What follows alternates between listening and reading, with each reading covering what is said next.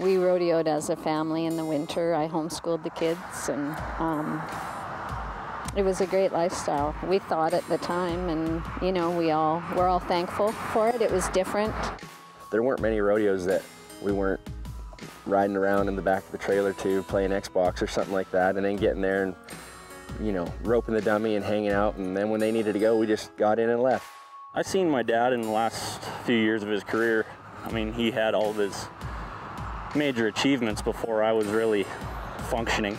My mom was pregnant with me when he won the world in '92, so I mean, that'd have been one I'd really like to see, but I got to watch him at the Canadian Finals rodeo for 4 or 5 years, and when I was about 10 years old, so it made me want to go more so I could kind of keep the name going.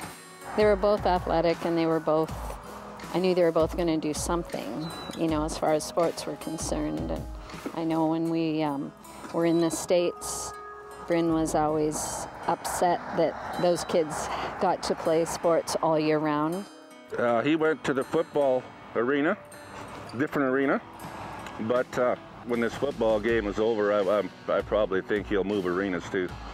You know, I'm in the arena with them all the time at home and helping them practice, and then I'll throw them down after and stuff just to try to stay sharp a little bit so that when I do officially quit football and start rodeoing, hopefully it's not as big of a transition. We were pushed to do whatever we wanted to do. So I thought I wanted to play football for a little while. I wanted to follow Bryn, and then I started bulldogging more and more, and that kind of caught my interest a little better, so I decided to rodeo. It's awesome, you know, it's great to see because, you know, he's always been my little brother. You know, he's really developed into, you know, into a man and into a good athlete.